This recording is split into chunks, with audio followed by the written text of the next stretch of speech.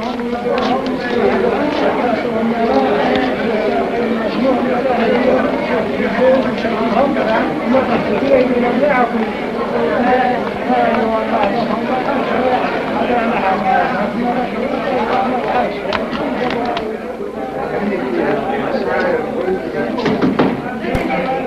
in.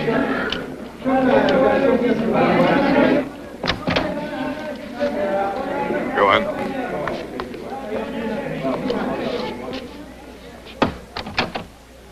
Sit down.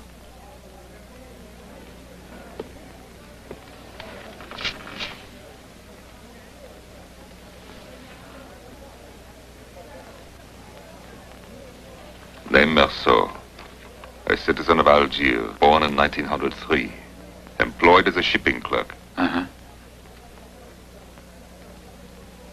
Have you made arrangements for a lawyer? No, in my case, I don't think it's necessary. But why not? I think my defense is quite simple.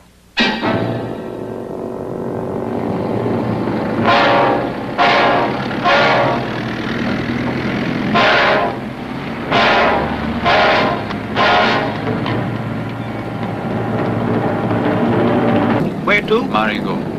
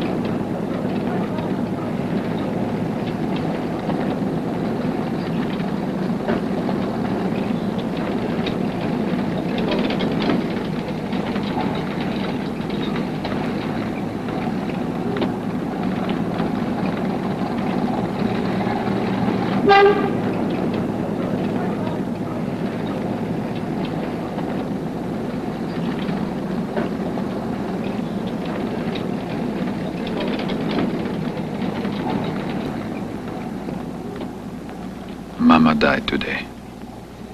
Or maybe yesterday. I'm not sure. A telegram from the home said, your mother passed away. Funeral tomorrow. Deepest sympathy. The home for the aged is about 50 miles from Algiers. I took the 2 o'clock bus. It was very hot.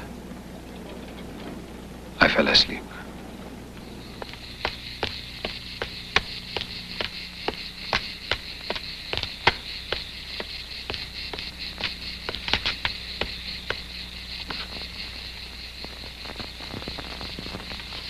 Madame Meursault? Yes.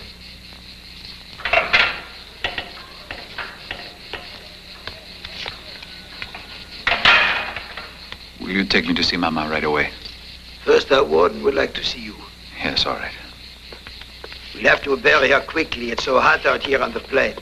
You know, in this part of the country, everything goes fast, even funerals. What an awful thing to say to Monsieur. That's not nice at all. Oh, that's quite all right. It's interesting, really.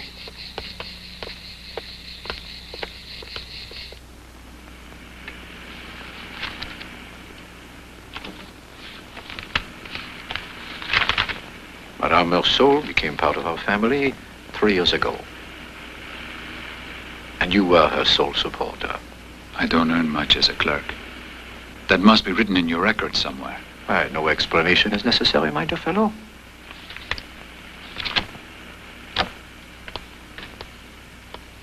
I suppose you wish to pay your respects now. I've had the remains placed in the mortuary to avoid upsetting the others. Gaston, would you be so kind? Take care of Monsieur Meursault for me. Yes, monsieur, of course. I understand. You just weren't able to take care of her. She needed a nurse, and you simply could not afford it. In any case, That's true. your mother was much happier here. You're right. We had nothing to talk about anymore. And then she hated to stay alone all day.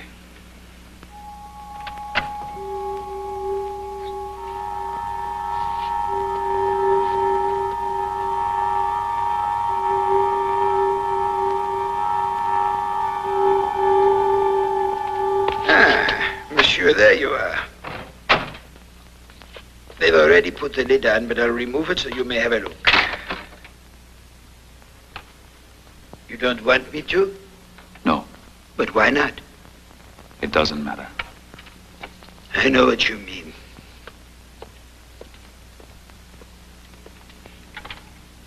Why don't you sit down?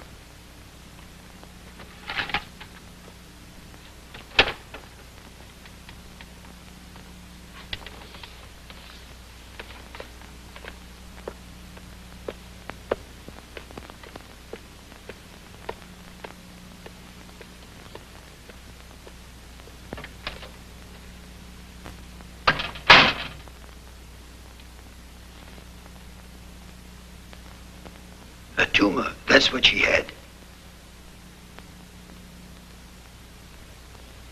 You can get some supper in the refectory, monsieur. Thanks just the same. I'm not very hungry. But then would you like me to bring you some coffee with milk? I would like a cup of coffee, yes. I leave you alone for a while. Thanks.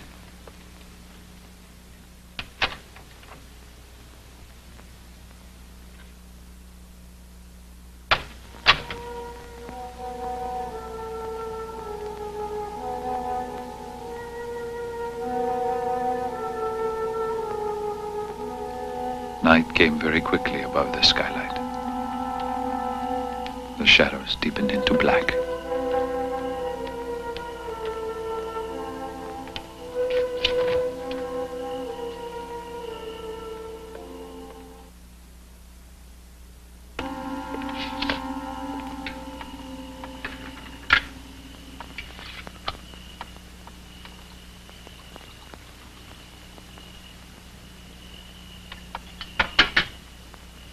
You know, your mother's friends from the home will be coming to the wake tonight. It's customary. I'll go fetch the chairs and black coffee.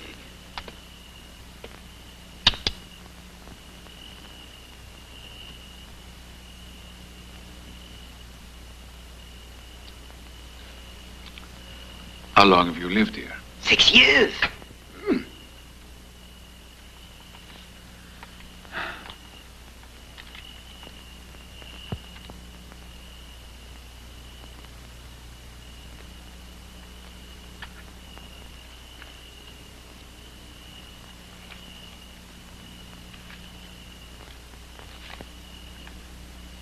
Cigarette?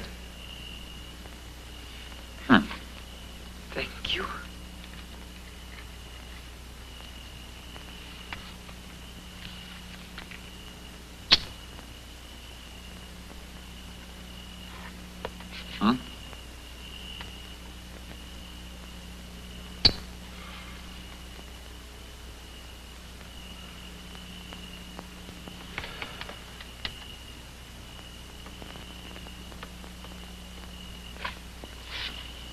Can't you put out one of the lights, monsieur? That's impossible because they're all on a single circuit. It's all or nothing.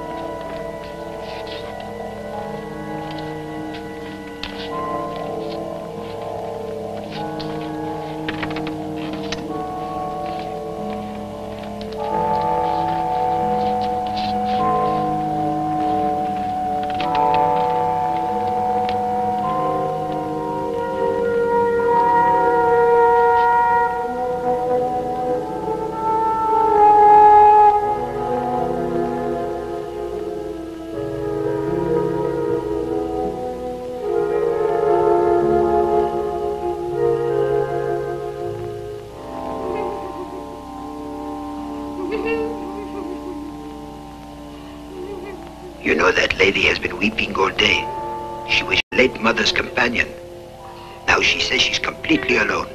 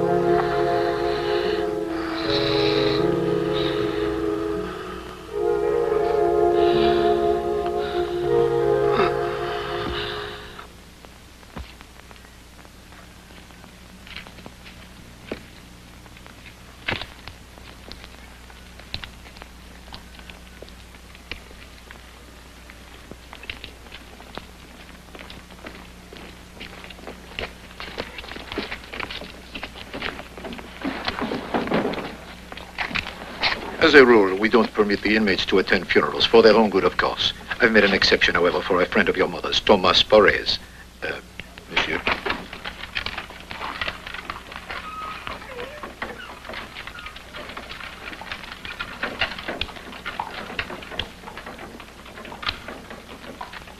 It's actually a touching little story. Monsieur Perez and your mother had become almost inseparable.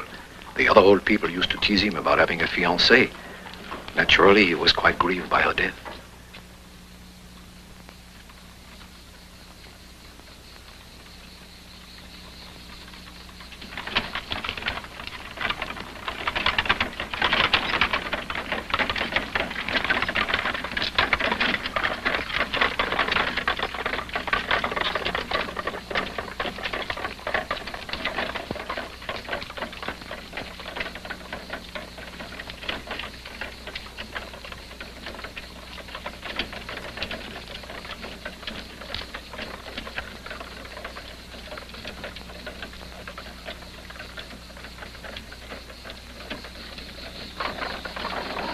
It's damn hot. Pardon? I said it's hot. Yes, it is. Is that your mother there? Yes, it is. How old was she? Quite old. Anima ius et anime omnium fidelium defunctorum, per misericordiam de requiescat in pace. Amen. I shall have vivid memories of that day. The blood-red earth pattering on Mother's coffin. Thomas Perez, crumbling like a broken marionette.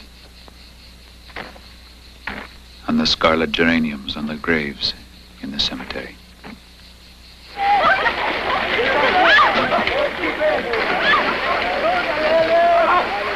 Excuse me.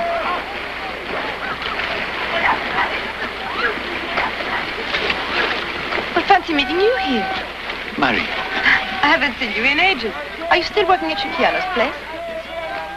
Where do you work now, Mary? Oh, still at the place I went to when I left Chiquiano's. I'm really sorry you didn't stay with us. The new job's much nicer.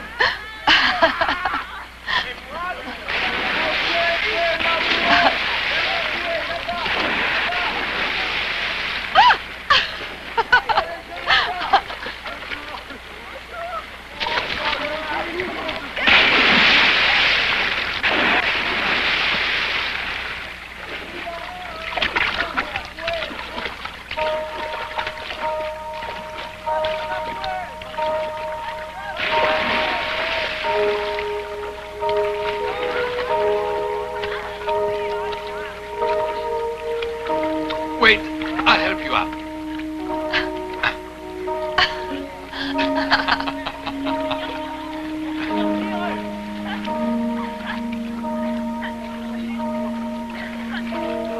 It was a mild day.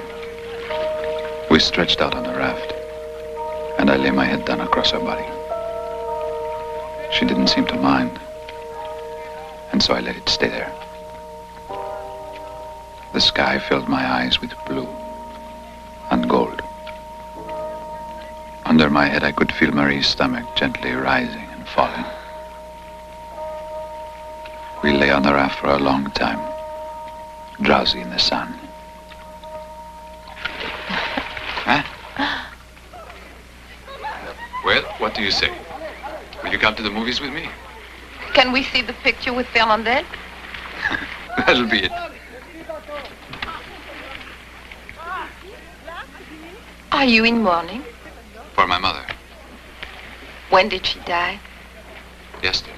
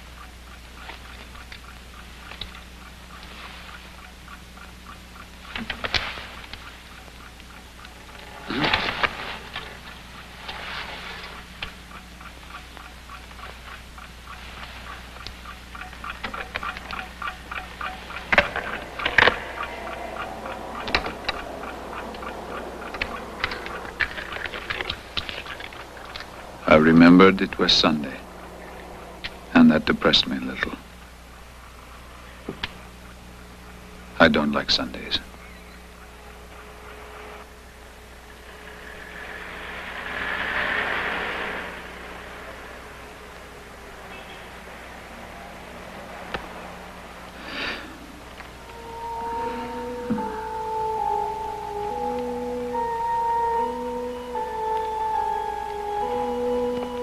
It was another clear afternoon, and the streets were shimmering in the heat.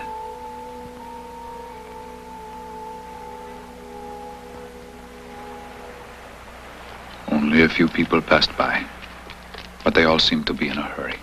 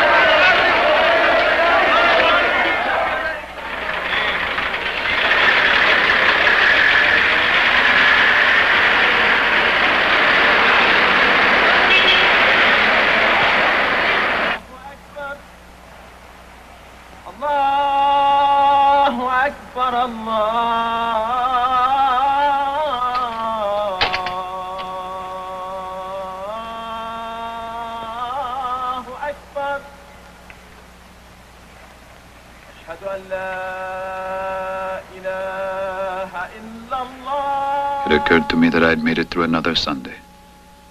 That Mama was buried now. And that I'd be going back to work tomorrow as usual.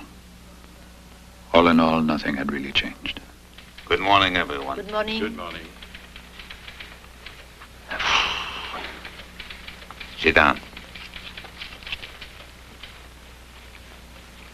Are you feeling all right, Meursault? Yes, thanks, I'm fine. Not too tired? No. I was sorry to hear the news. Thank you, sir. Tell me, Meursault, just how old was your mother? In her 60s. Ah, pretty old.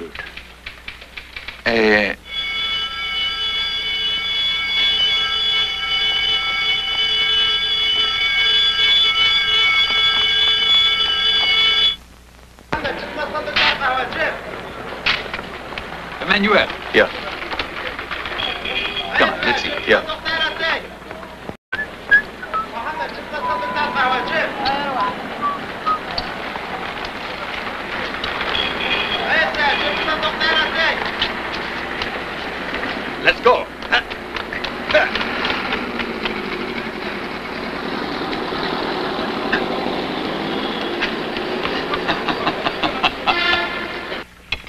Hey, Celeste, we're here. Oh, Meursault, feeling all right? Sure, but I'm starved. How are you? Fine. Sit down, then. I get you the usual dinner. Just relax.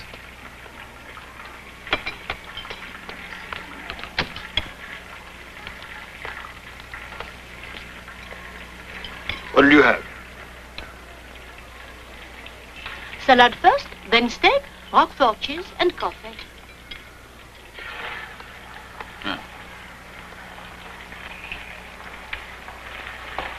Here we are.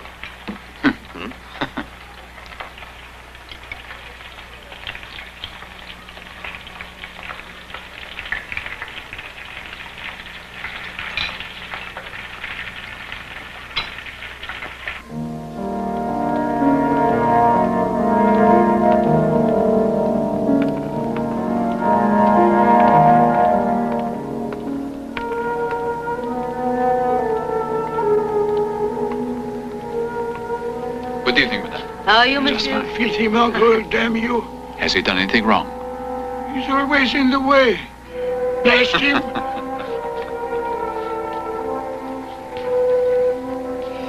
Come on, you.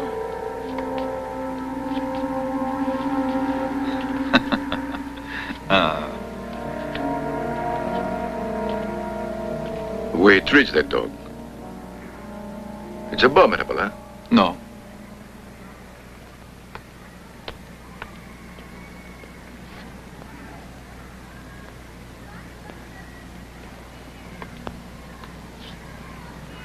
Hey, I got some pretty good wine. How about having something to eat with me? Thanks very much.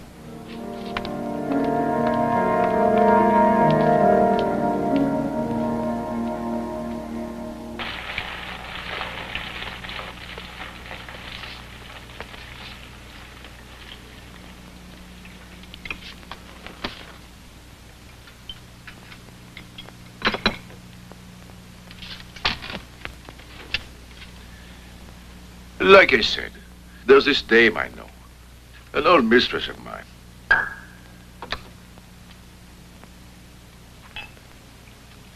That man I told you I beat up, he was the dame's brother. Look, I want to be honest with you. I know what the neighbors have been saying about me, that I pimp for a living, but I'm telling you that's a dirty lie. I work in a warehouse, that's all. Well, anyway, about this dame. I was paying her rent. And added to that, $15 a week for food. A couple of presents now and then. I mean, look, that's plenty for any woman. But Madame said I was stingy. Said she couldn't make out with what I gave her. Look, I says, why don't you work a couple of hours a week, eh? It's about time you help me out a bit. Nothing doing, she says, and then I started figuring that something dirty was going on. One day, I found this lottery ticket in her pocketbook, and she wouldn't tell me where she'd gotten the money to buy it, you see? Then, another time, I found a ticket from a pawn shop, proving that she'd hocked 2 bracelets. You follow me? Who the hell gave her those bracelets? I didn't give her any. It was somebody else. So I kicked her out, after beating her up. I bowled her out good, too.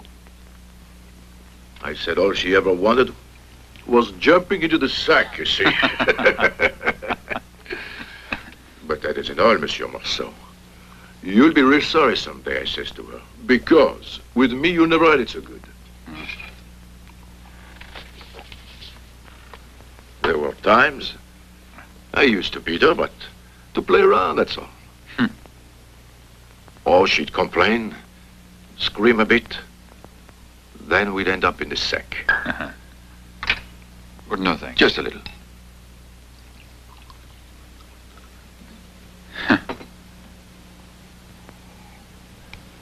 But I'm through with her now. The beach has got to be punished. Look, I want some advice about that. At first, I thought I'd take her to a hotel, call up the police, and have her arrested as a prostitute. Then I figured I'd call a couple of friends I got in the business. But all they said was, why not mark her up? Except it ain't quite what I had in mind, you follow? So I thought I'd find out your opinion about it. Well, I'm not sure, but it's an interesting story. Didn't she lie to me, Meursault? Was I right to think she was cheating on me? Well, I guess it looks that way. Let me tell you what I have in mind.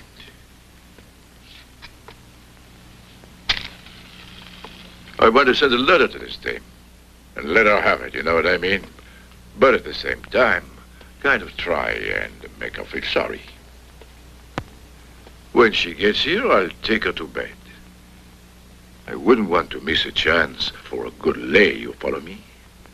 But as soon as we've finished, I'll throw her out for good and spit in her eye. What do you think? Well, that way, I guess she'll get what's coming to her. That's right. The trouble is, I know what I want to tell the bitch, but I'm so lousy at writing letters, you see. So I was hoping you might help me out. Would you mind writing it tonight? Huh? Why not?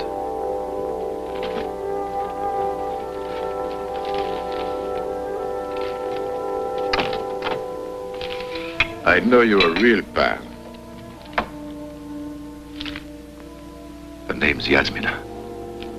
Yasmina Benanteur. Arab girl? Yes.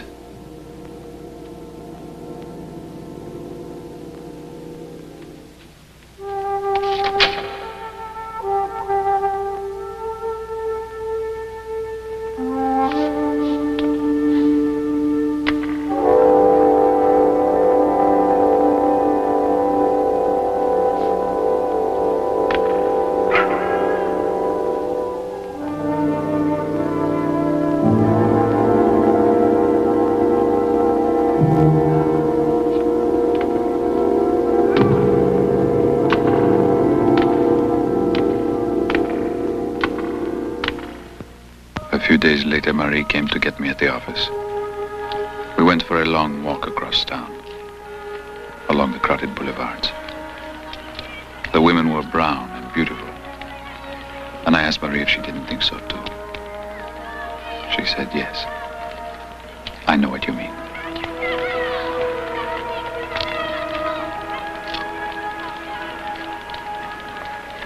Do you want to marry me? It doesn't really matter. But if that's what you want, I will. Huh.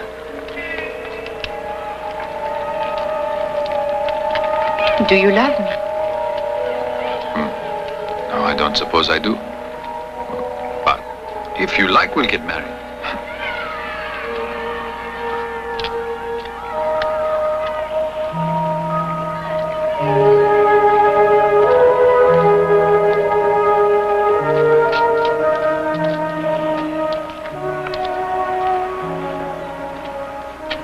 I think marriage is a serious thing. No. No. No. Then she said that I was strange somehow, and that she loved me because I was strange, but that maybe one day she would come to hate me for just that reason. After that, we suddenly felt anxious to get back to my apartment and to go to bed together. I left the windows open, and it was good to feel the cool night air caressing our bodies.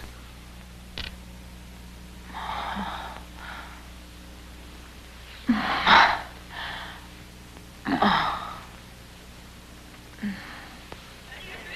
on, you filthy rotter.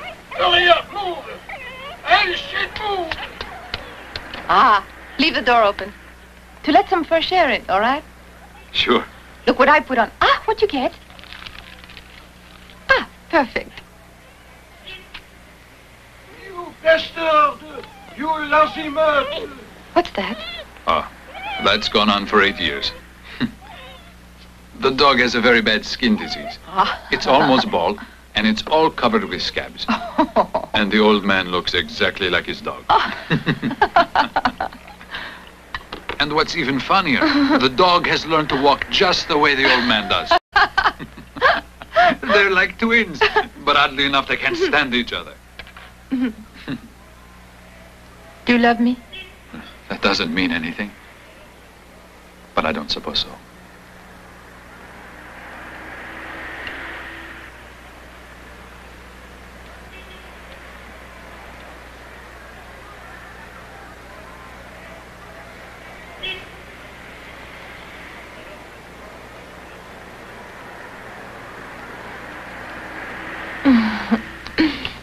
No.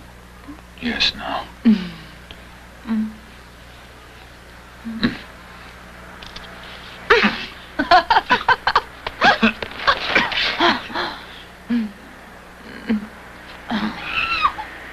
Lying girl!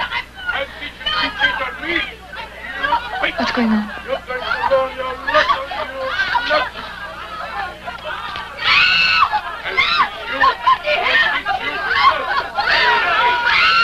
Oh, it's awful.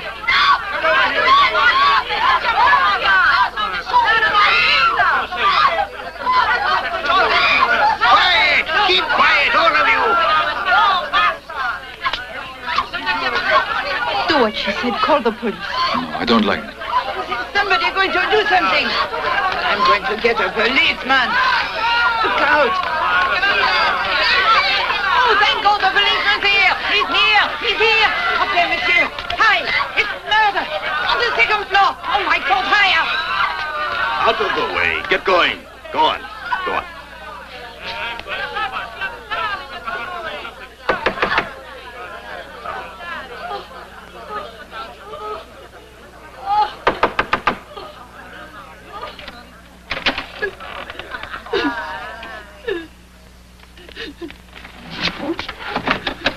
Oh, monsieur, just look, he beat me.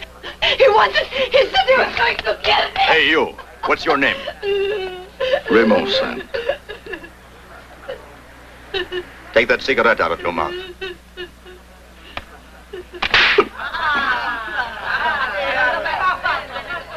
Can I pick it up now, monsieur? Yes, you can pick it up. You better show a little respect for the law.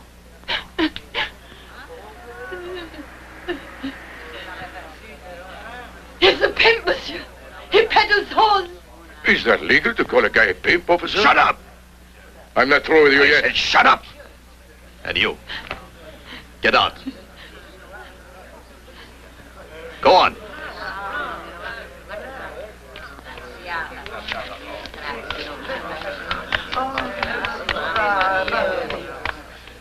You better stay right here until the chief wants you down at the station. Do you understand? Yes, monsieur. You're a fine sight. You're so drunk, you're trembling all over. I'm not drunk, monsieur. When a cop glares at me, I tremble out of fear.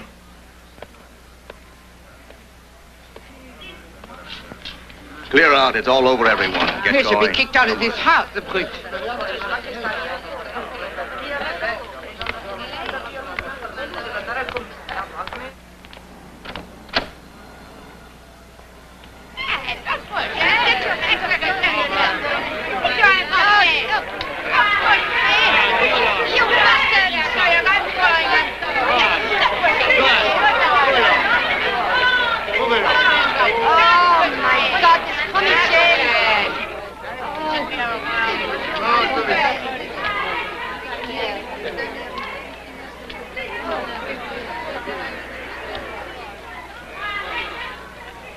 Thanks a lot, Meursault.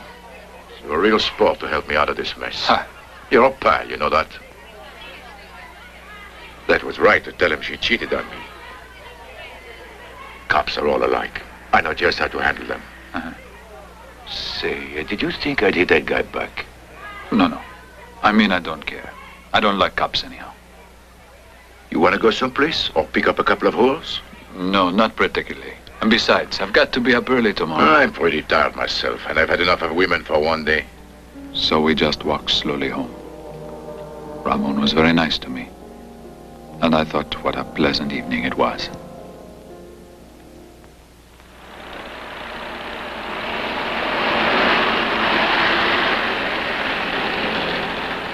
Saliman, what's happened? My dog is gone.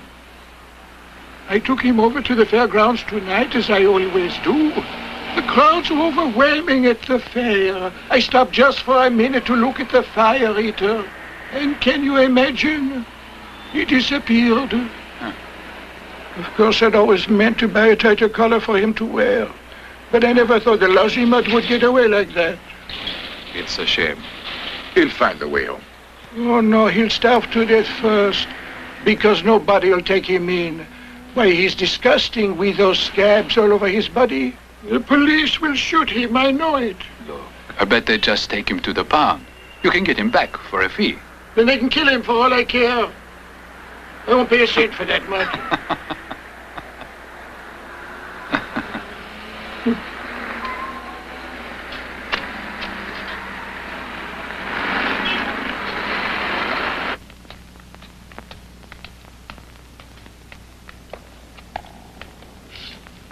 Well, good night.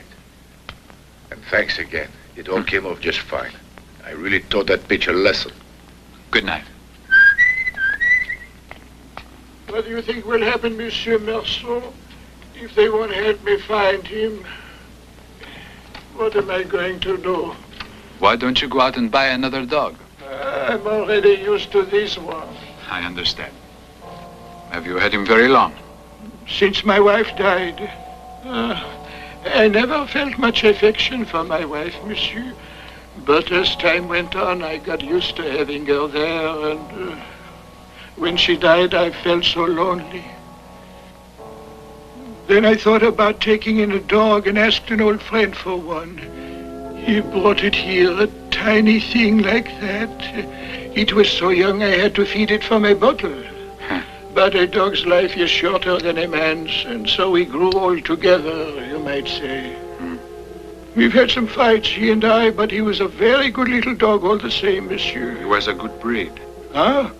Oh, you should have known him before he was ill.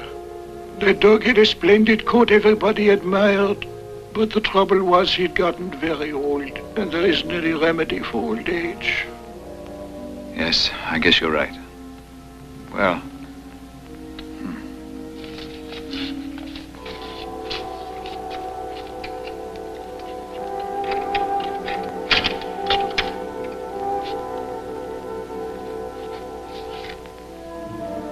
Your poor mother was especially fond of my dog. Did you know that, monsieur? And you suffered a terrible loss, too. I hope I won't hear a dog barking tonight. I know that I'll think it's mine. Good night.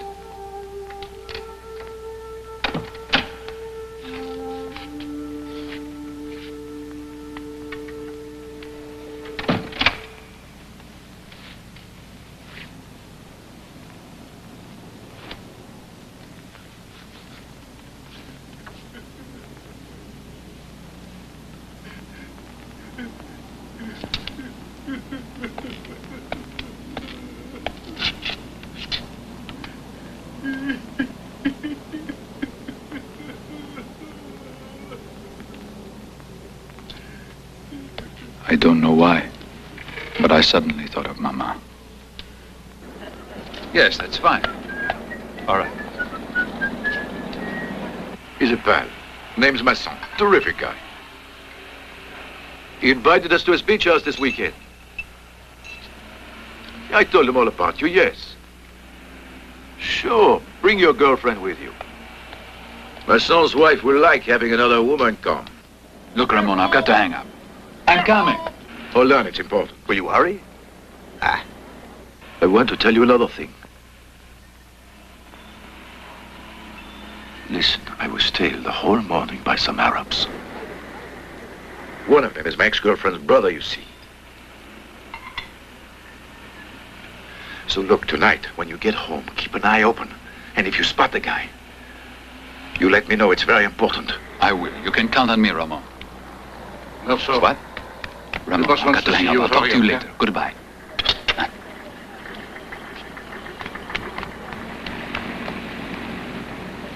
Come in. Sit down. Please, sit down. Listen, Meursault, I have a little project in mind I'd like to discuss with you. I want to hear what you think about it. It's like this. I want to start a branch in Paris to allow us to deal more directly with the larger companies. I want to know if you'd object to being sent there. It would be a fantastic opportunity, and you could travel a good part of the year. But you're still young. You have a marvelous time in Paris. I guess so. But I don't really care. What? Aren't you the least be tempted by the chance to change your life? But it's impossible. to change one's life. I might as well remain where I am. I feel reasonably content here. Why must your head be up in the clouds all the time? You've no ambition, my friend, and you cannot succeed without that. I'll talk to you later. You can go for lunch.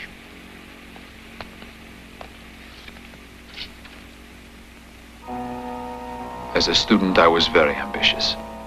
But then I had to drop out of my school, and I finally came to realize how unimportant that is. So I'm sorry. It's just that... Excuse me.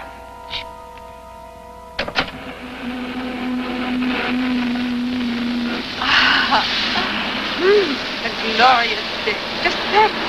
I feel good all over. What do you have in your bag? Let me see. If you're looking for something to eat, I didn't pack a thing. But we can go for coffee. Yes. Yes, Ramon. I would like you to meet Mademoiselle Cardon, Raymond sent. Let's get coffee. Great idea. What is it? The second one from the left. That's the guy. Let's go.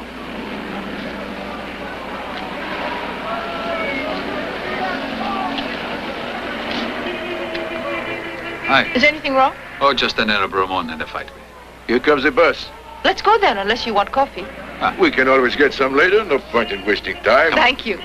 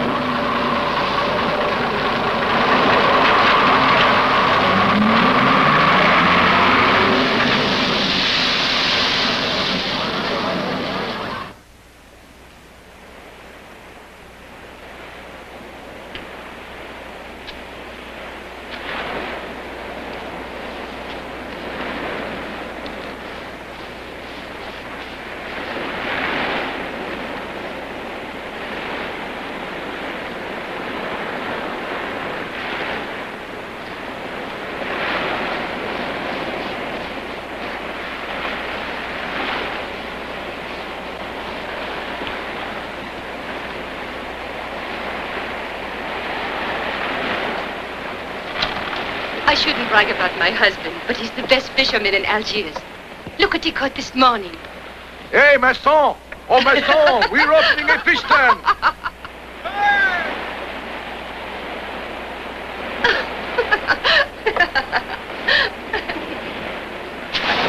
Wait for me!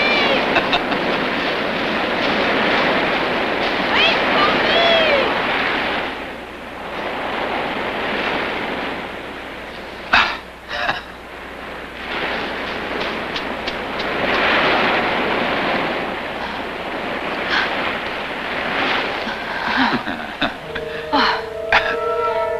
You didn't remember to kiss me this morning.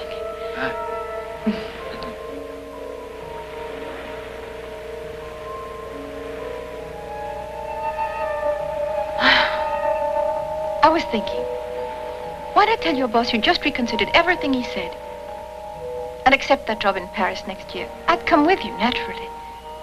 I'm dying to see Paris. I lived there once. A long time ago. Isn't it pretty? Dirty as hell. Pigeons, and their courtyards. People with pale faces.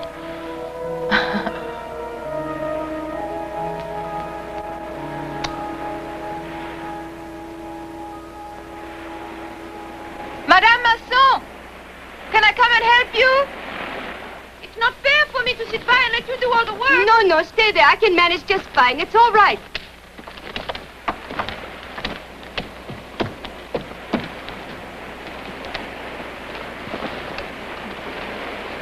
We're almost ready to eat, darling. Good.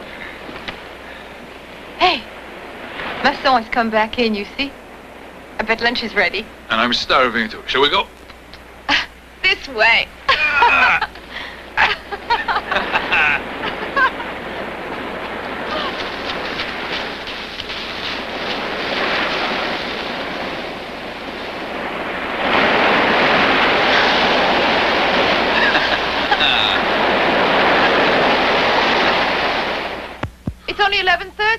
not. Really? It's true, everybody. Incredible. I don't believe it. We had lunch earlier than usual. As I always say, when you're hungry, it's high time to eat.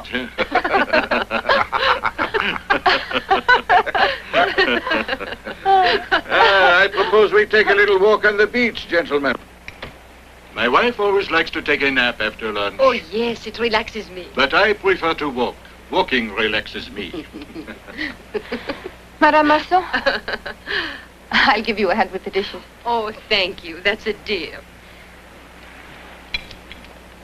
Let's go then. All right. Raymond, coming with us? Oh. Let's start right now and get it over with. There we are. Hey, let's go.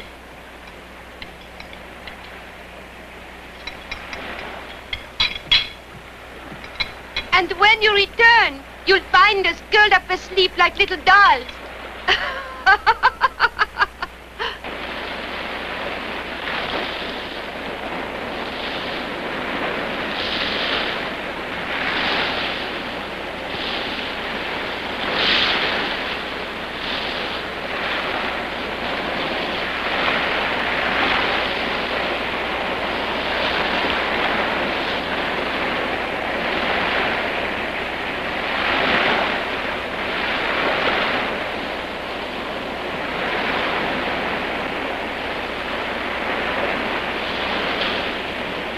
That's him, all right. How did they manage to find out you were here? They saw us get on the bus. In case they mean trouble, I want you to grab the other man, then I'll jump on mine. Hey, Meursault, if another one comes, he's yours.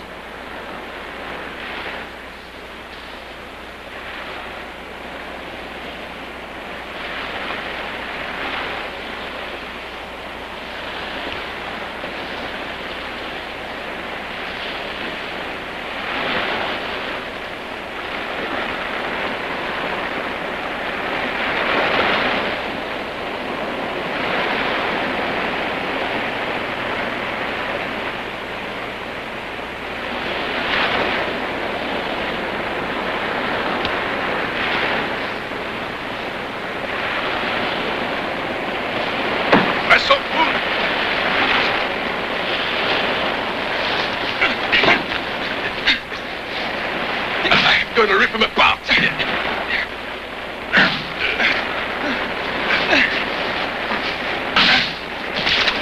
got a dagger, look out! Oh. Here. Let me see. He cut me bad. No, it's just a scratch.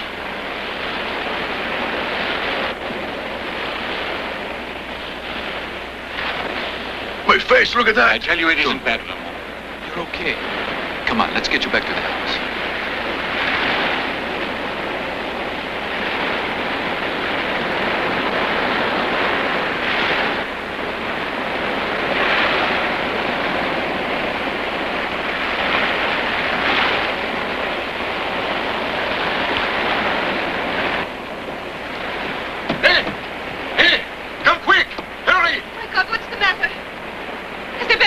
Nothing serious.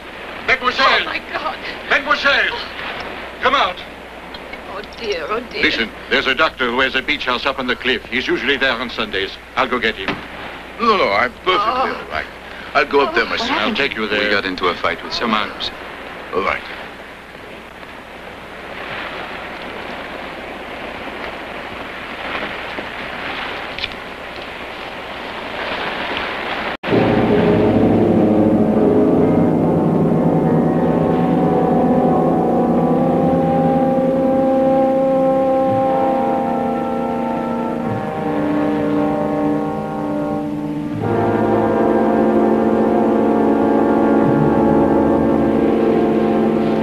Shut up, will you? Wait a minute. I said shut up.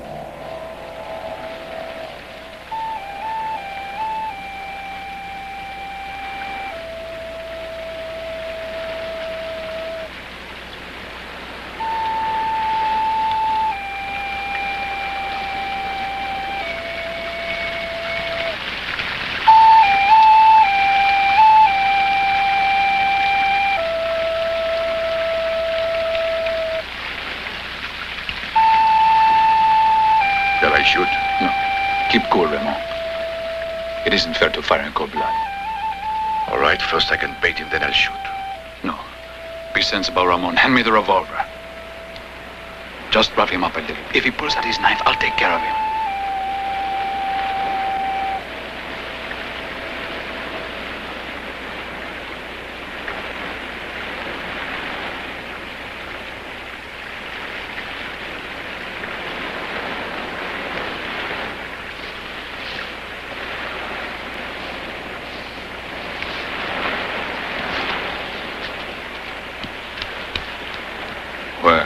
I'm glad they're gone.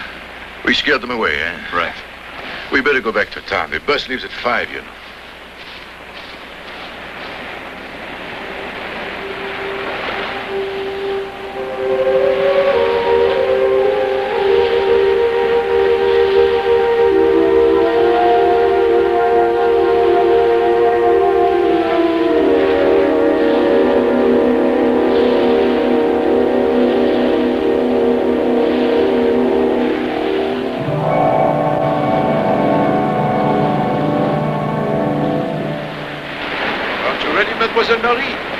It's time to go. Hurry up.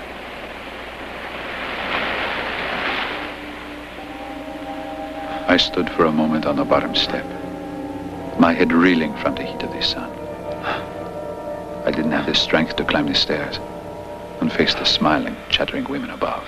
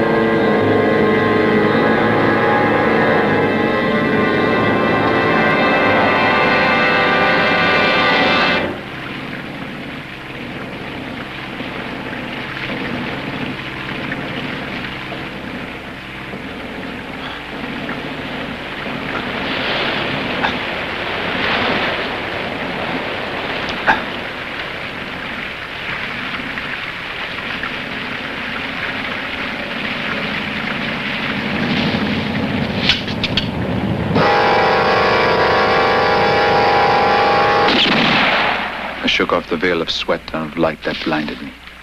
I realized that I had shattered the impassive stillness of the afternoon and the shimmering silence of the beach. And so I fired again. 4 shots like 4 fateful raps on the door to my destiny.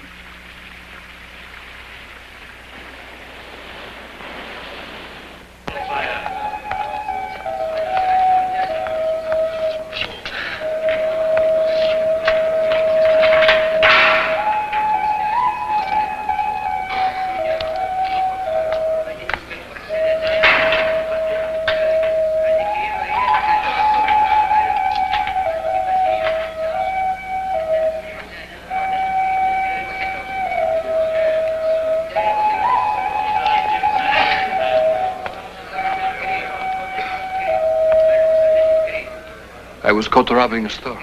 What did you do? I killed an Arab.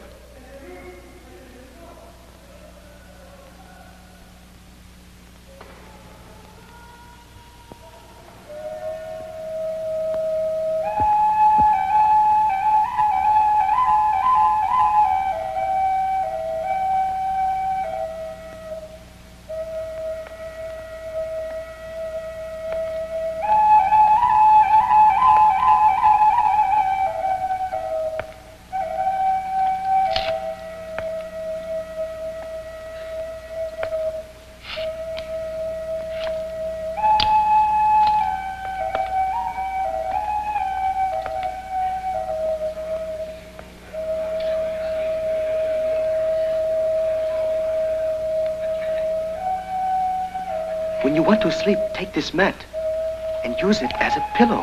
You have to learn how to roll it upright.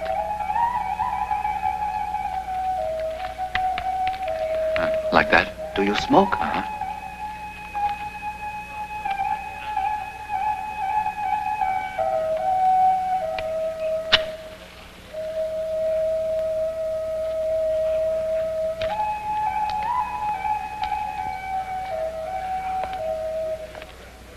It's always the same old story. You idiots never follow orders. But we did what they told us to do. You got it all wrong as usual. You're supposed to be in solitary. Meursault. Meursault. Get up. Come on. We're going to solitary. Come on, shake a leg. You two, take him down. This way. Go on, get going.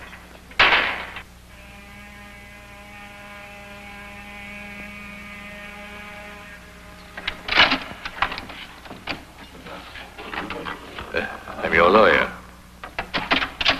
The court appointed me.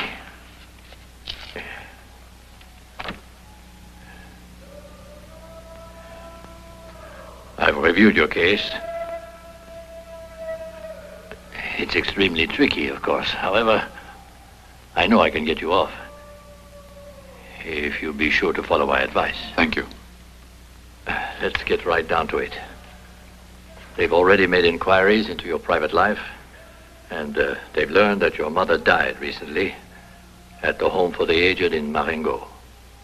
They even conducted an investigation at the home, and unfortunately, they gathered evidence to prove that you were exceptionally callous at your mother's funeral. I hate to pry about this, but it's quite important. If the prosecution attempts to follow up this accusation, you could be in serious trouble. Were you truly grieved by your mother's death? You understand I must be prepared to refute the charge. I'm not quite sure what to say. It doesn't seem to matter very much to me. I cared for her, yes. And yet there were moments I wished her dead. Don't we all do the same? Promise me not to repeat that at the trial. Or to the prosecuting attorney. Phew.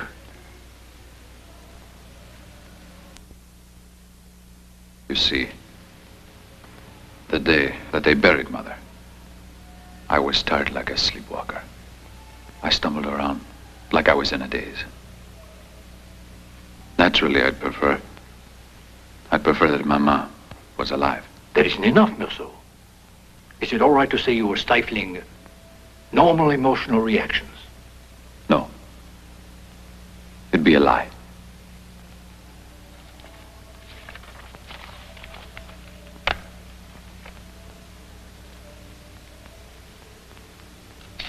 I learned today that the director of the home is serving as a witness for the prosecution with other members of the staff. This could be disastrous.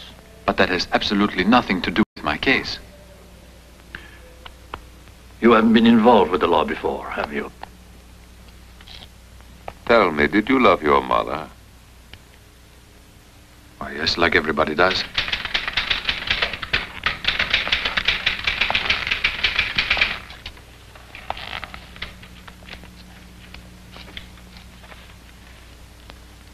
You fired 5 shots, is that right?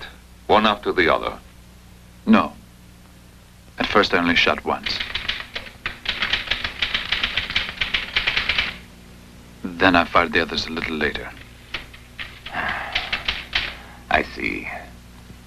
But what's the reason for your waiting between the initial and second shots?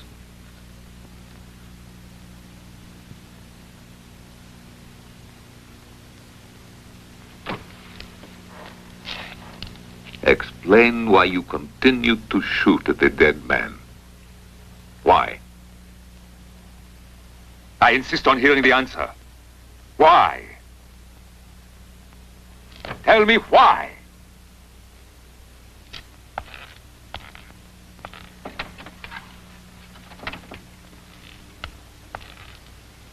Do you see? Do you realize who this is? Yes, I do, monsieur. I believe in the Lord God.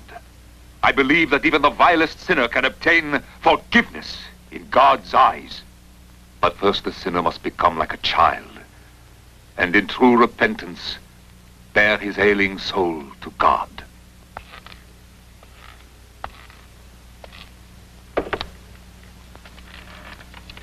Obviously, only one point in your confession is unclear. The fact that you say you hesitated before firing the second shot.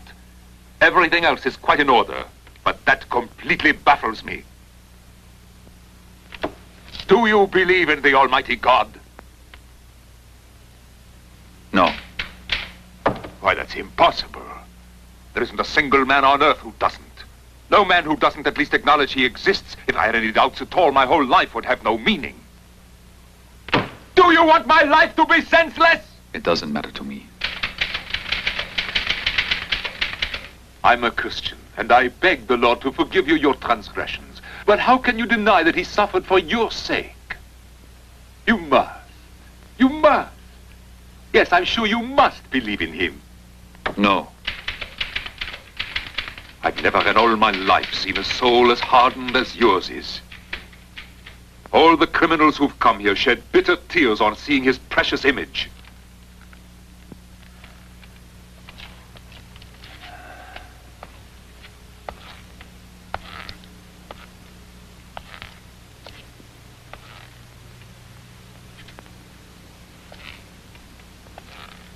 Are you sorry for what you did? I'm not sorry, exactly. I'm rather a little annoyed.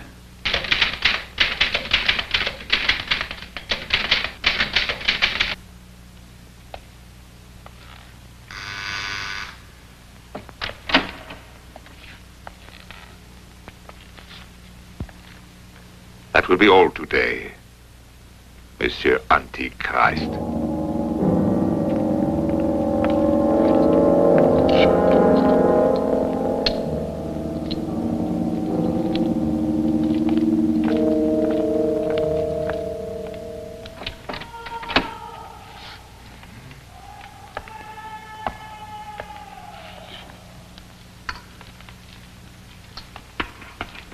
No women. It's usually a prisoner's first complaint. I can understand why. It's unfair to take that away, too. But isn't that the purpose of being in prison? What purpose is that? Why, to put you in here to deprive you of liberty. I forgot that I'm being punished. And that explains it. Yes, you have brains, you know. The others don't. But you all end up doing it yourselves.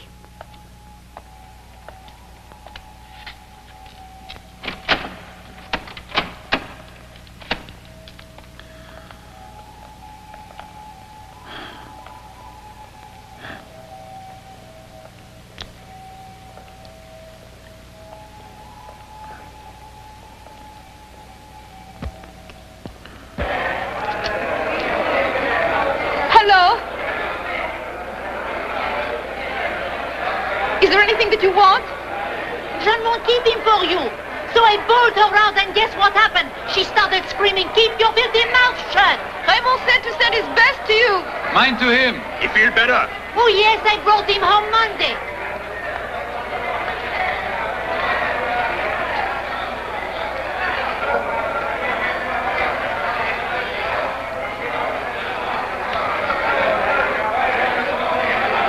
It's going to be okay. To get married to him.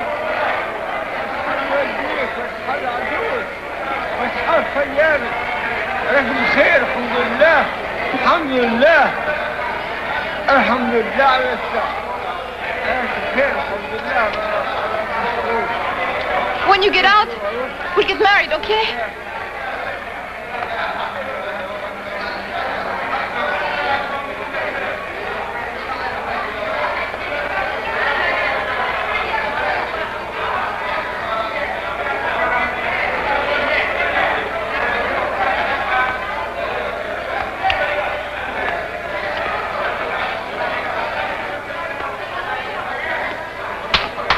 Time's up. Everybody out. Hours up. Time's up. This way out. All right. Time's Come on, everybody out. All right, time's up. This way out. Please. Everybody out, please. You'll be acquitted. We'll go swimming at the beach. This way. Time is up. Goodbye, Mama. Goodbye, my son. Time is up. I don't think they let me come to see you again. They said they can't give me permission because we're not married. Time is up. They said I could come just this once.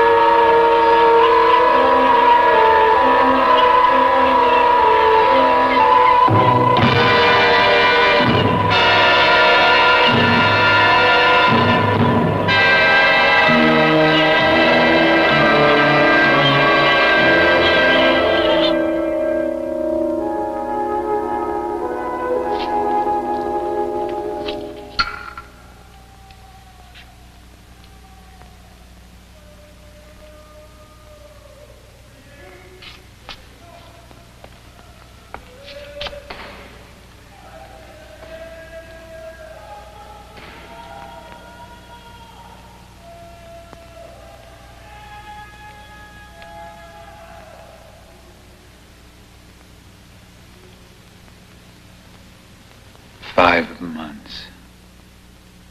5 months. 5 months here in prison.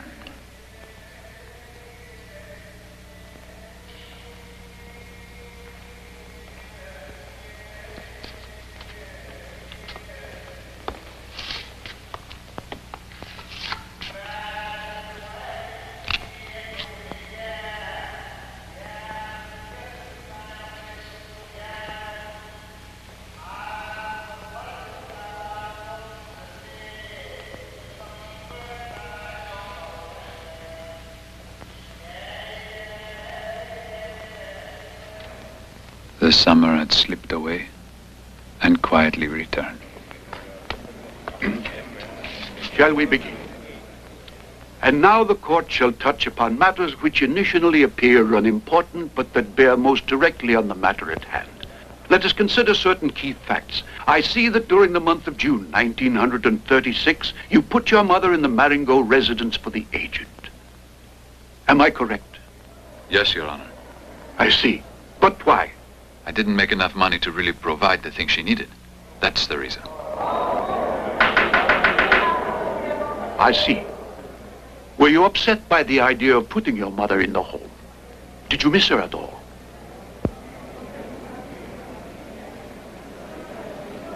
We'd both become totally independent of each other. And anybody else.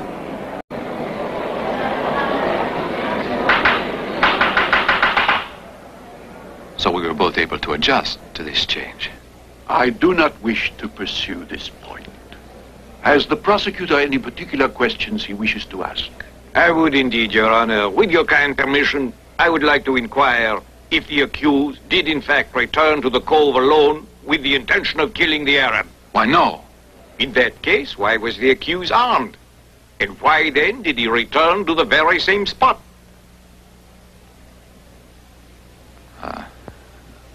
I guess just by chance. Your Honor, that is all for the moment. Counsel for the defense objects, Your Honor.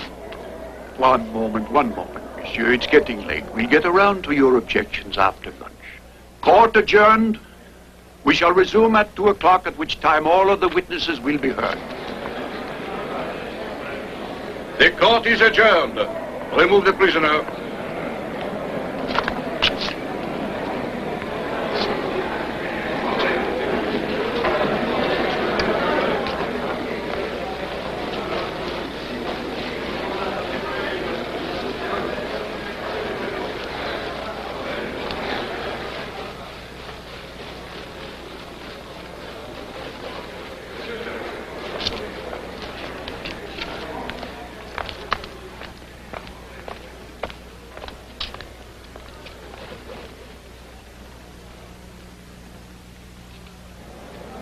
would like to inquire if on any occasion the mother of the accused expressed displeasure with her son's conduct.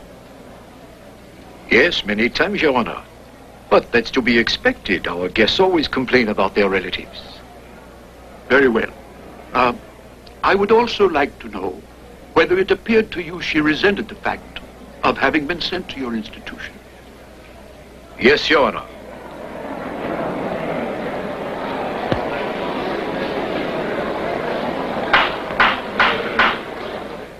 Was there anything in particular that you observed about the accused on the day of his mother's funeral? Yes. He seemed unusually calm and composed. I must in all honesty say that I was shocked by his behavior. He refused to see his mother's body. He did not shed a single tear, and he hurried off as soon as the ceremony was over without even pausing to pay his last respects at the graveside. Ah, very well. If there are any questions that the prosecutor wishes to ask at this time, he may now proceed. Oh, no. That's all I need to hear. Very well. Thank you, monsieur. You may step down.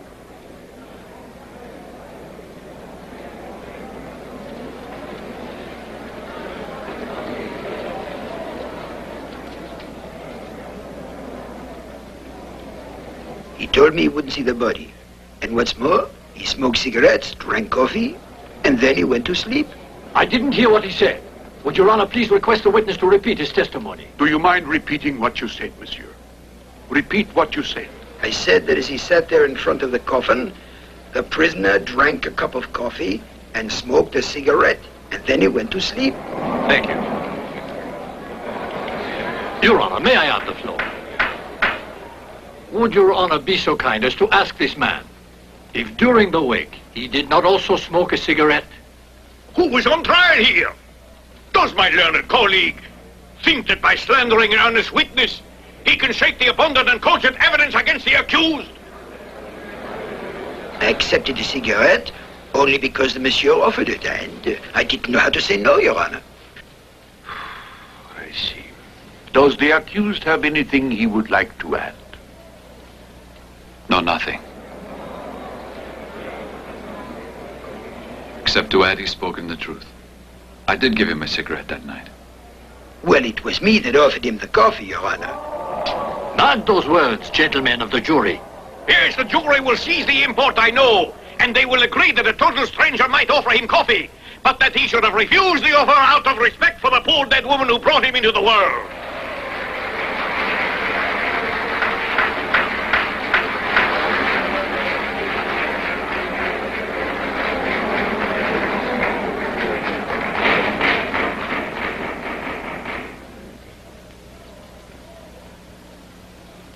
Monsieur Perez, would you please tell the court how the accused behaved on the day of his mother's funeral?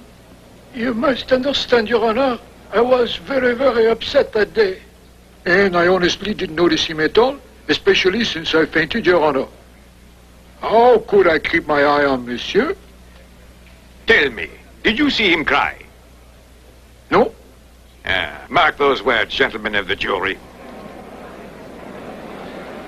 But can you swear to the court that he didn't weep at all? No. These whole proceedings are a mockery. The truth is false and lies are true. Well, that will be all. Don't worry, it's going to be all right. Everything's going beautifully. Count on me. Somebody tell me what's going on. I can't make head nor tail out of this. Now then, Monsieur Meursault often ate in your restaurant? He was a good customer, Your Honor. But he was also a good friend. I see. Why was he a good friend? Just because he's a truly good man. Exactly what do you mean by that? A good man, Your Honor. There's no other definition. Order, order, order, order, order. Did it ever appear that the accused found it difficult to, communicate with the rest of it? He wasn't a big blabbermouth, Your Honor. Did the accused always settle his accounts with you on time, monsieur? Always, without hesitation. With the court's indulgence, I would be very much interested to hear your opinion of the crime he committed. It seems to me it was an accident, monsieur. An unfortunate turn of events that sums up my opinion. I see. That is all. You may step down. I'd like to say another thing, Your Honor. Proceed, monsieur, but please be brief. He didn't mean to kill. The court will decide that. It's obvious that our function here is to meditate and to judge. Thank you and farewell. That is all.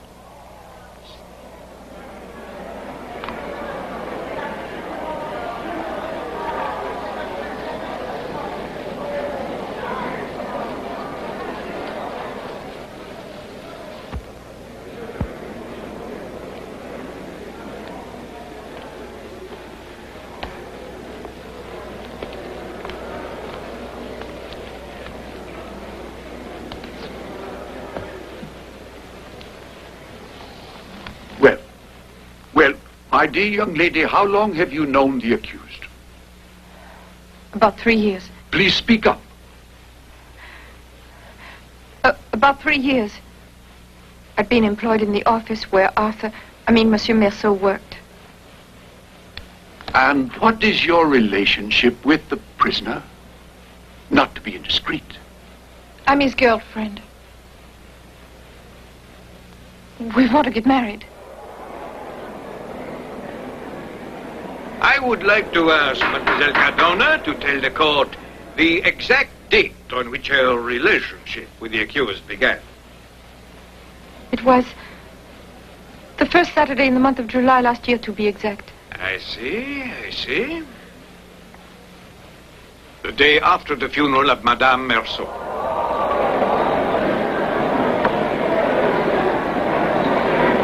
Order.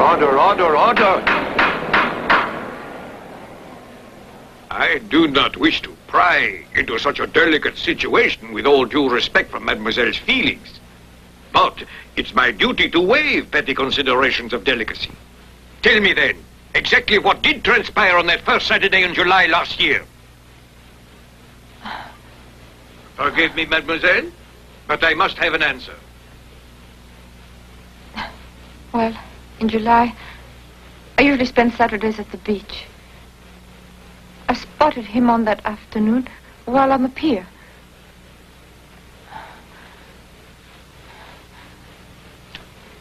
I spent about an hour swimming and sunbathing with him that day. Afterwards, we decided to go to the cinema. Then, back to his room. He asked me to spend the night with him.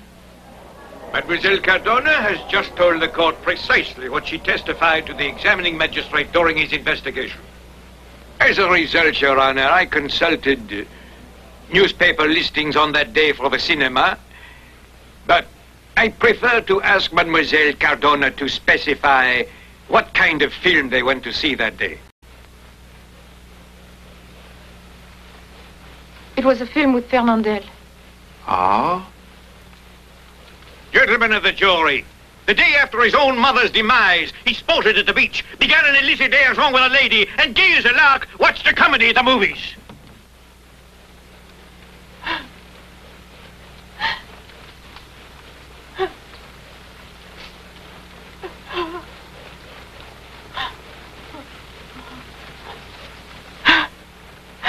It's all a mistake.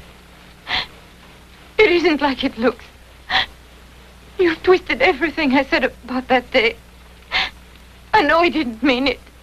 It isn't his fault. It isn't. All right, mademoiselle, this way.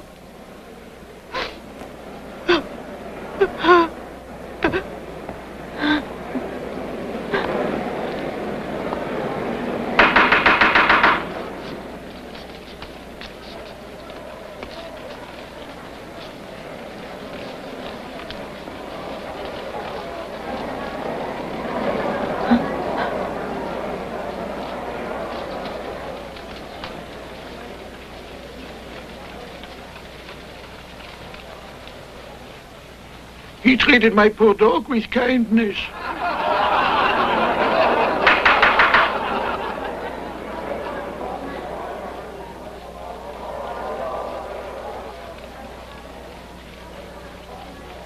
He and his mother had nothing in common any longer. Things just happen like that. Things happen like that.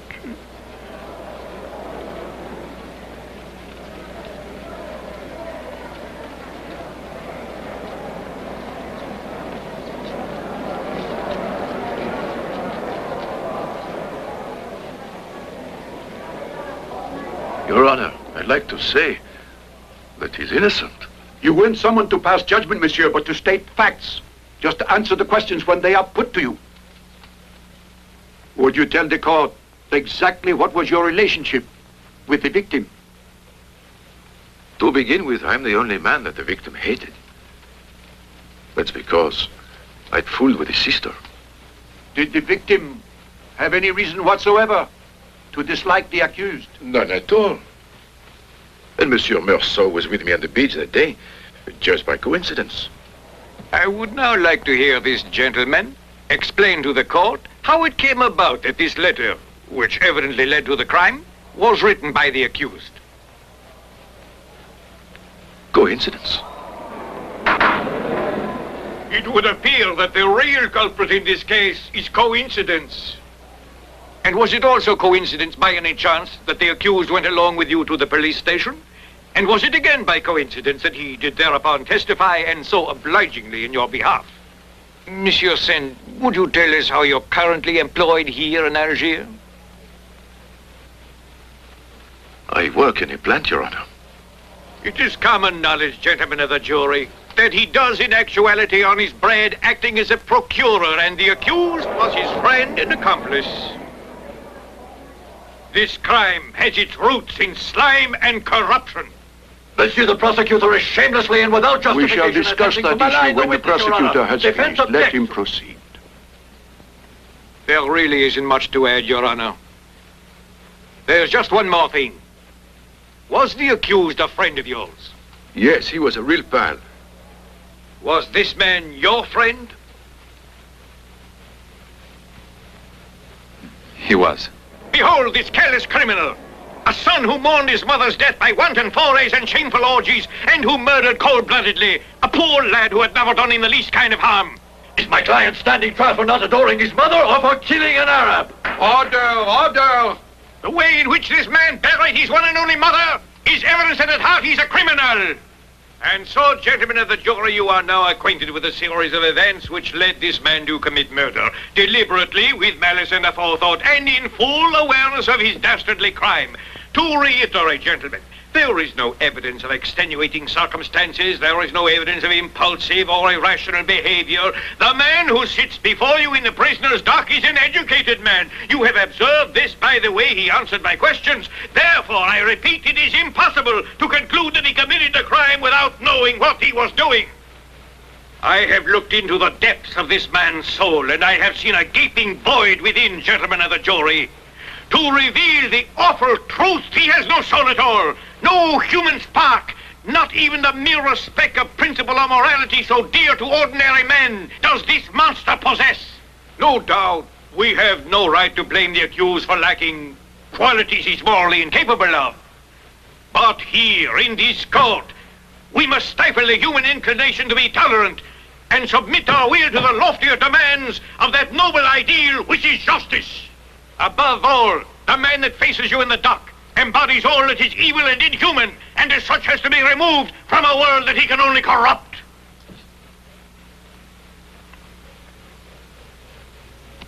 This very same court, monsieur, will try here tomorrow what seems to me to be the basest crime of all. Patricide, monsieur. And yet I must say this. The horror that even the crime of patricide inspires in my breast is but a pale reflection of the horror inspired by the callousness of the man you see before you. This man, who is morally guilty of his mother's death, is no more fit to dwell in the society of man than the vile son who slew the father that begot him. And so, without a single reservation in my heart, I ask that you impose the death penalty upon this man. It's often been my duty in the course of my long career in court to ask the extreme penalty of death. Yet duty plays no role in this affair. I feel that I must give way to my conscience, my heart, not duty. My conscience therefore compels me to seek the death penalty in this case. Because My conscience is repelled by this criminal, this monster devoid of any vestige of human feeling.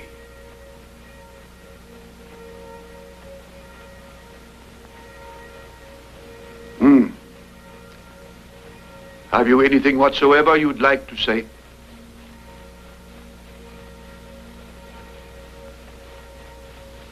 Simply that I didn't intend to kill the Arab. The court will take note of your statement. You see, I'm at a loss to fully understand your defense. So before the court hears your lawyer do the summing up, would you please explain to me the motive, the reason for your act?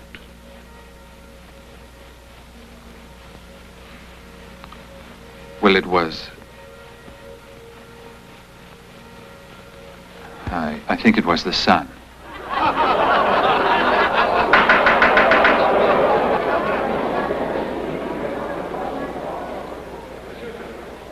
Defense counsel may now take the floor.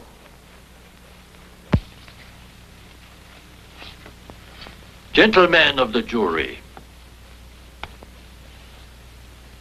I killed a man. That I confess. Why did he say that? Lawyers always talk that way. But I, too, have looked into the depths of this man's soul for a time. But I don't happen to hold the opinion which my erudite friend and colleague has put forth. And I have found his soul, in fact, to be as crystal clear as a shining fountain.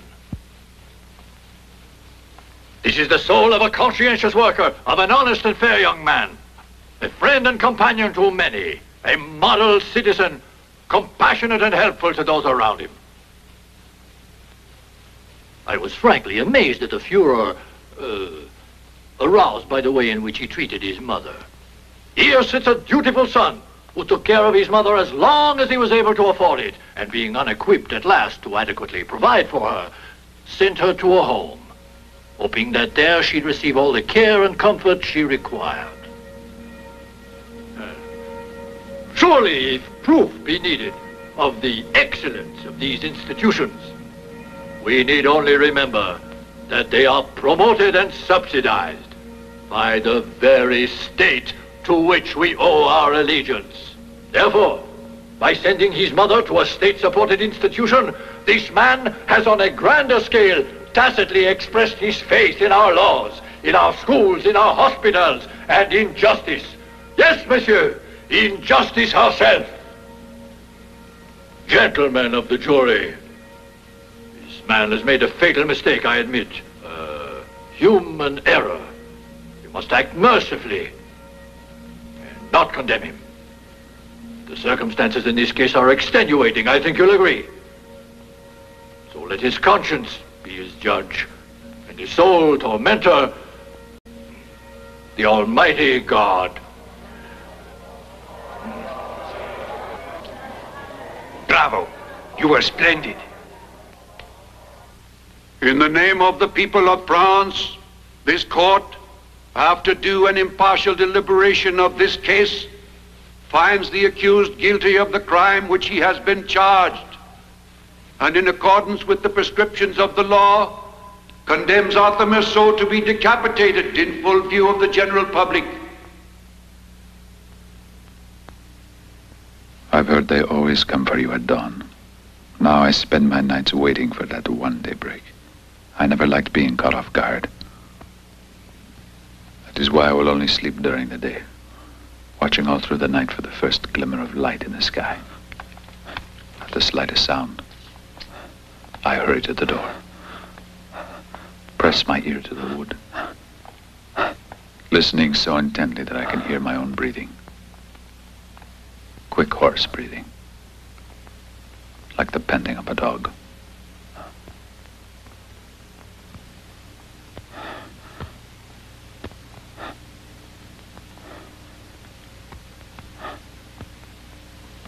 Then my frenzy subsides, and I know I will live another 24 hours.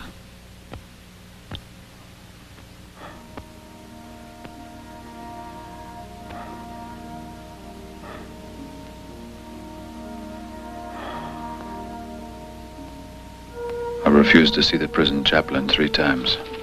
I have nothing to say to him. I don't feel like talking. I've spent a lot of time thinking that it makes very little difference whether one dies at the age of 30 or at the age of 70. For once you're dead, it doesn't matter how or when you died. Whenever I talk myself into believing that, I am at peace for a little while. I really do not need to see the chaplain.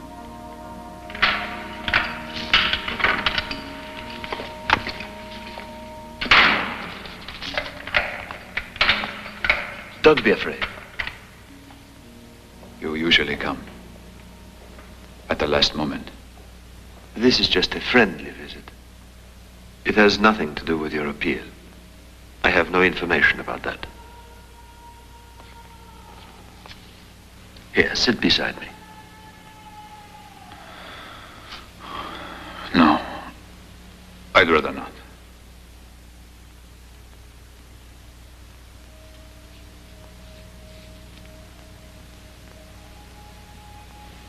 Why wouldn't you let me visit you? I'm an atheist. How can you be sure there's no God? Why bother about it? It seems to me that's not really important.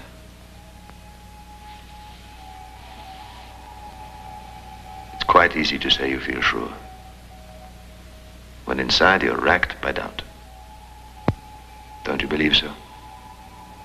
That's possible. In any case, I may not be sure about what interests me, really. But I know I'm sure of what bores me. And I'm sure I'm very bored by what you've said. Aren't you talking to me like this because you feel desperate? I'm not desperate. I'm afraid. That's human, isn't it? God can calm your fears.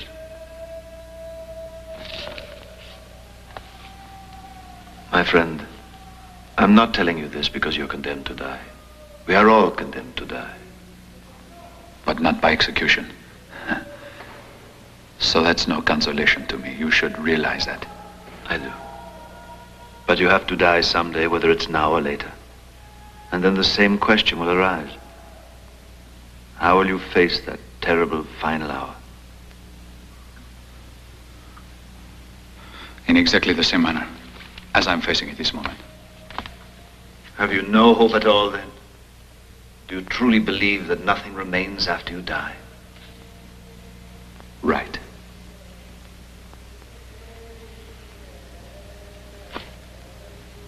How I pity you. Life must be unbearable for you if you think like that. Listen to me. I'm sure that your appeal will be successful, but that's not what concerns me. You are bearing the burden of great sins which you must atone for. Man's justice is nothing at all. Only God's justice matters. I was condemned by man's justice. Man is powerless to offer you redemption. Sin means nothing to me. They've condemned me for an act that I've committed. So I'm paying the price. You may ask no more of me than that. You're wrong if you believe that. You'll be asked to pay more. A lot more than you imagined. What is that? You'll be compelled to see, to confront. Confront what?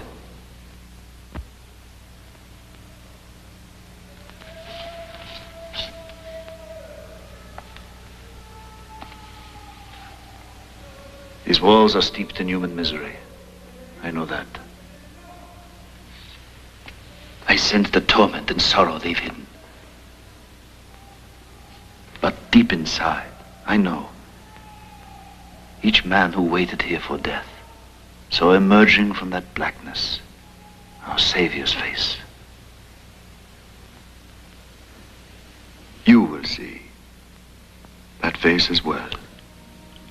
All these months, I've stared at the walls, and now there's nothing.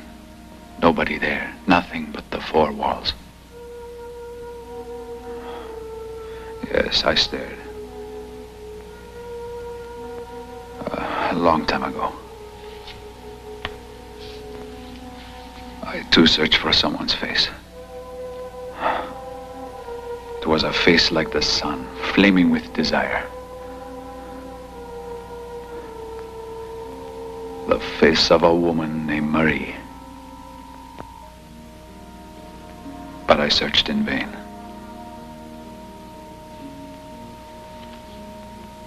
It's all over now. I've never seen anything emerging from these filthy walls. Won't you try to pray then? No. Do you prize the things of this earth so much? Huh?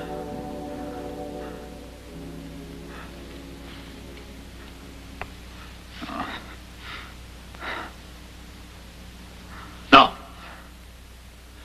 I don't believe that. I feel sure you've often wished for a life after death.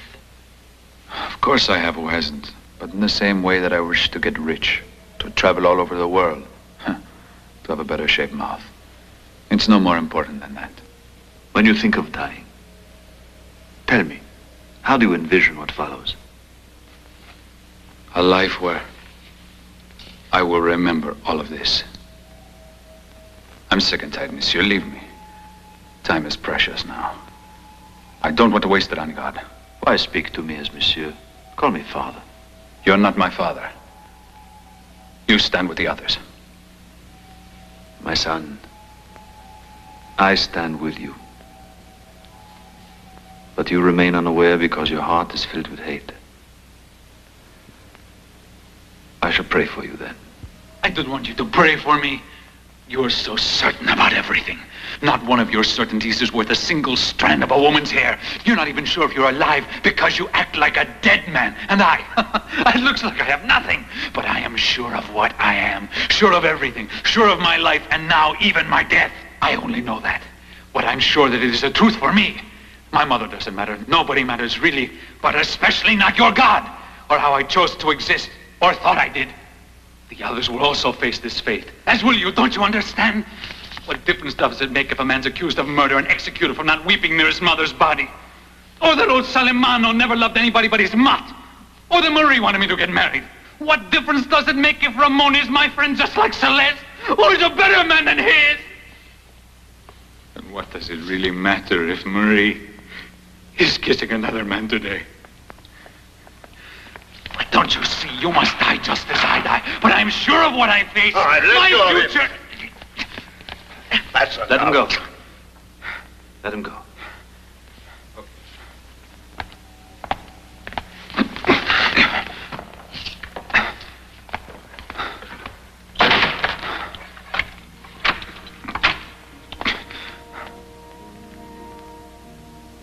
Once he'd gone, I felt at peace again. I think I must have slept because when I opened my eyes, the stars were shining down on my face. The sounds of the countryside floated into my cell with the cool night air that smelled of earth and salt and that fanned my cheeks.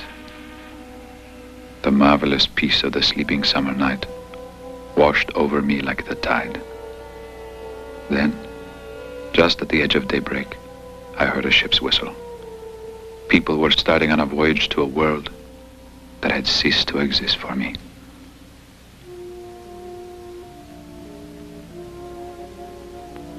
For the first time in months, I thought about Mama. And now it seemed to me that I understood why at her life's end she had taken a fiancé. Why she had pretended to make a new beginning. There too, in that home where lives were flickering out, there too, dusk came as a mournful solace. Being so close to death, Mama must have felt a great release and ready to start life all over again. No one had the right to weep for her. And I too felt ready to start life all over again. It was as if my great rush of anger had washed me clean, purged me of hope, and gazing up at the night sky for the very first time, I opened my heart to the sweet indifference of the universe. And I felt that it was so much like myself, almost like a brother, that I realized that I had been happy, and that I was happy still.